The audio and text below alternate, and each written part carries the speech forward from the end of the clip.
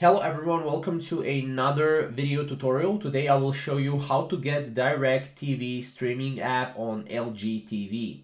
Now in the last video I showed you how to get DirectTV streaming app on a smart TV.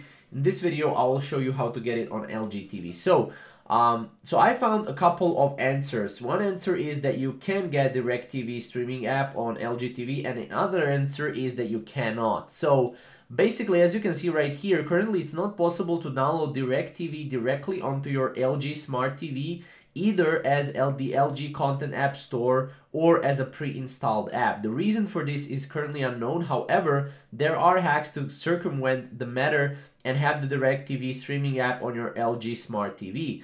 Now, basically, you can use obviously screen share apps, which allows you, your Smart TV to mirror your phone.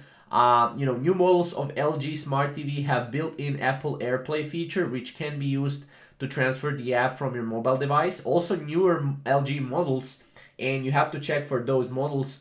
You can get DirectTV on them. You can install actually the DirectTV, but you need to understand which models they are. So, make sure to check LG Smart TVs and make sure to know which one can use the DirectTV. Also, as you can see, do I need DirectTV streaming device? The simple answer is no. Now, as you can see, DirectTV streaming device or service is currently compatible with Amazon Fire TV Stick, Apple TV, Roku, Android TV, Samsung Smart TV, and Chromecast. So if you already own one of the devices mentioned above, all you need to do is to get started is download the DirectTV app from your device app store and sign in.